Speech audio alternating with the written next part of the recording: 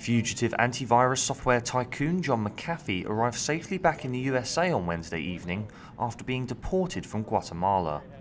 The 67-year-old had illegally entered the country after fleeing authorities in Belize, who wanted to question him in connection with the murder of his neighbour Gregory Faull. Guatemala had planned initially on expelling McAfee back to Belize, but last night he was instead flown to Miami airport.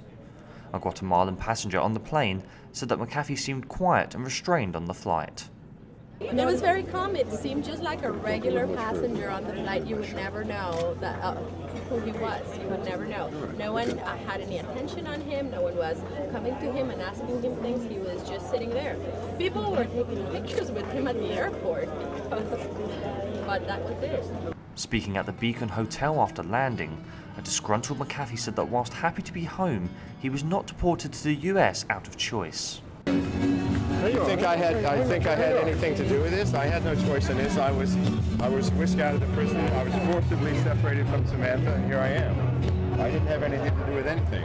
McAfee has regularly blogged his plight since he went into hiding a month ago, but as of yet has not revealed what he will do now in Florida.